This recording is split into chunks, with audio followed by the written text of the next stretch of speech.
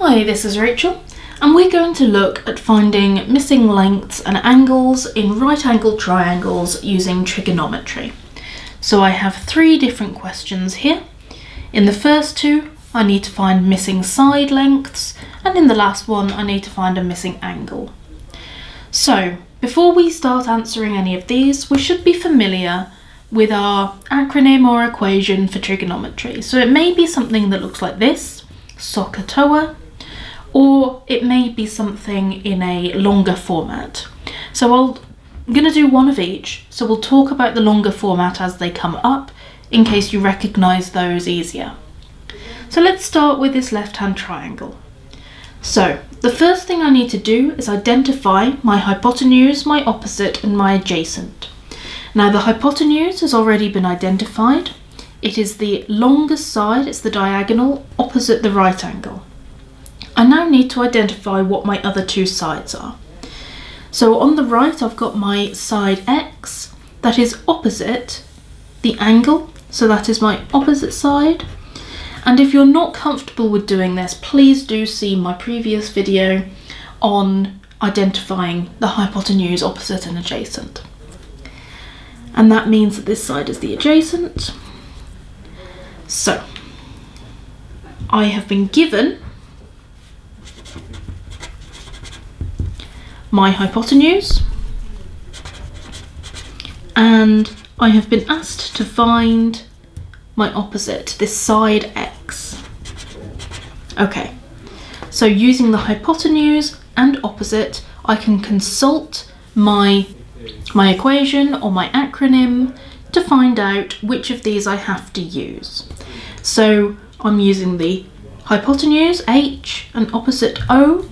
So it's the sine one I have to use, so it's that. Now some of you may be more familiar with it looking something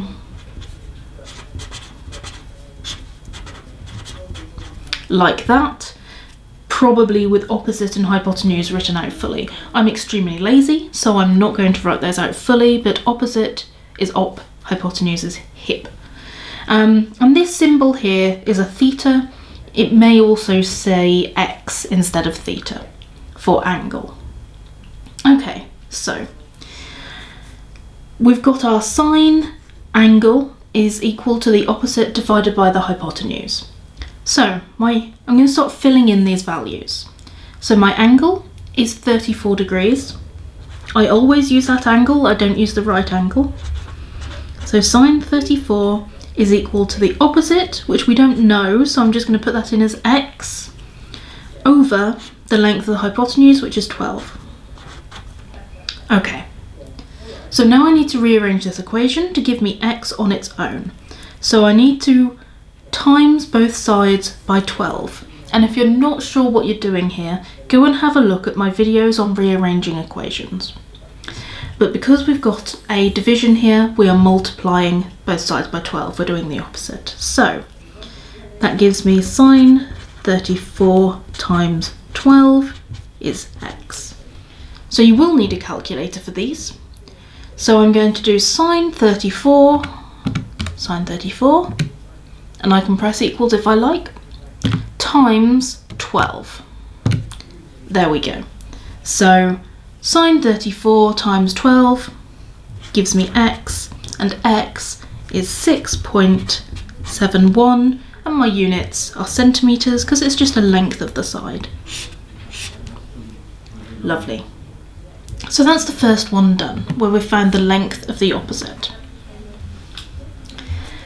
Now for the middle triangle. So again, the first thing I'm going to do is identify my hypotenuse, opposite and adjacent. So my hypotenuse is the long diagonal opposite the right angle. So this is my hypotenuse.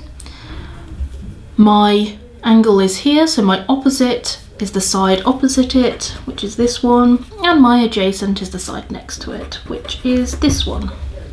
So again, let's see what we've been given and what we need.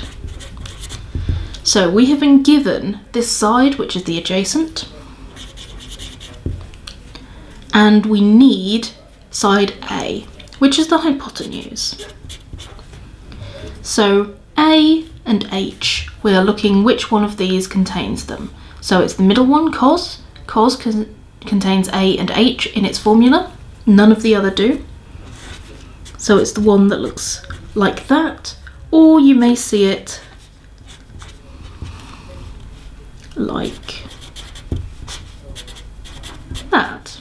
And again, I've used an X this time instead of a sigma, so this may look more familiar to you with an X. But again, that X is just the angle. Alright, so again I'm going to input my numbers. So my angle is 55. So cos 55 is equal to the adjacent, which we know is 15, divided by the hypotenuse, which is A. We don't know that yet, so I'm going to leave that as A. Okay. Now with this one, we need to do a bit more rearranging. So the easiest way to think about these types of formulae is to swap what's on the left of the equals and what's on the bottom. So if I do that, that gives me A is 15 over cos 55. Lovely. If I grab my calculator again, so this time I'm going to do cos 55 is equal to that, and I'm going to do 15 divided by it. So 15 divided by, and I'm going to use this answer button. So using that tells the calculator when I press it that the number I want to use is what is currently on the screen, what it's just done. So it's that cos 55. So 15 divided by answer, and that gives me A is equal to 26.2. And again, it's a length, so it's centimetres. So that means my hypotenuse is 26.2. And you can sort of check it common sense wise, because you'll know the hypotenuse is the longest side, and this is longer than all the other sides we've been given. Well, the one side we've been given. Perfect.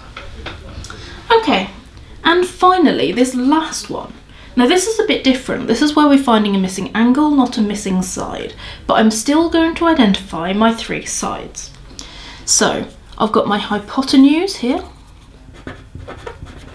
got my opposite down here, and my adjacent on the right. Okay, so this time I have been given two sides. So I've been given the opposite and the adjacent, and I'm being asked to find angle B. That's this one here, that angle there.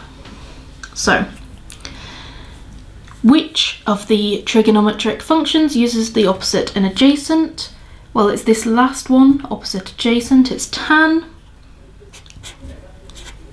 TOA, or again you may see it written tan x is opposite over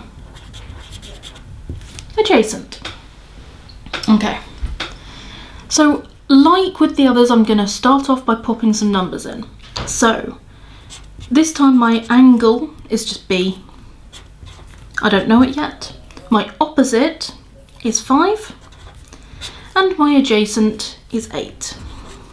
Okay, so tan B, and I'm going to do 5 divided by 8, and I'm actually going to pop it in a calculator. 5 divided by 8, and that gives me 0.625. There we go. So now I know that tan of the angle is 0.625. So in order to get B, I need to do the inverse. So it's tan to the -1 of 0.625, and that will give me B. So shift tan, and that gives me my tan to the -1, 0.625. There we go. And that gives me an angle B of 32.0 degrees. And that's to 3 significant figures or 1 decimal place. That's why I've put that 0 there. So that is 3 examples that we might be given of how to use trigonometry, how to find missing sides and missing angles as well.